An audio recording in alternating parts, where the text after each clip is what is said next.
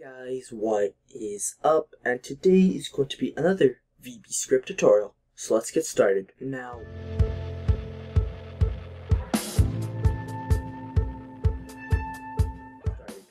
what we're going to be covering today are if-then statements. Now these are kind of a bit more advanced than our variable statements we did in the previous tutorial, but they're not too hard.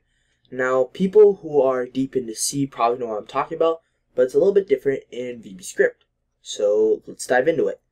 Now first we are going to declare our variable. So in this case, pi. Then we're going to say pi equals msgbox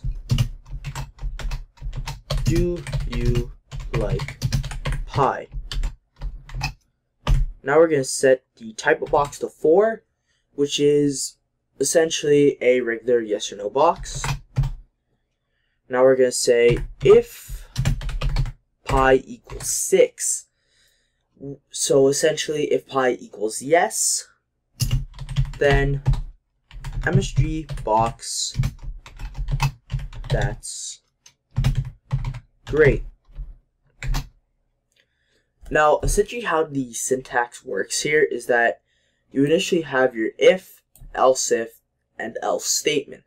Now if you have two options like yes or no like we have here, you only use if and else.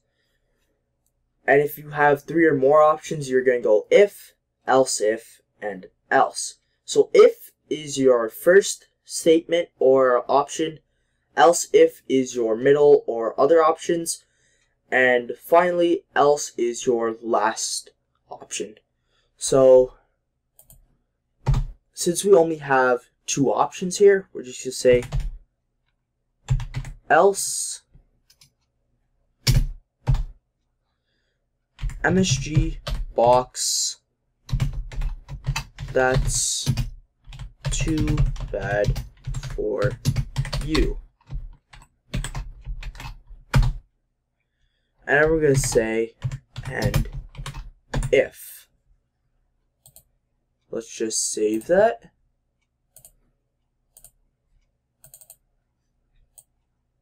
As you can see, it's asking us, do you like pi? So I'm going to say yes.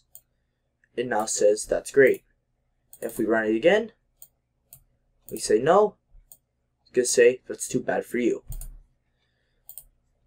Now that is going to be your third VBScript tutorial. Please make sure to rate, like, subscribe, and share this video. Thank you for watching.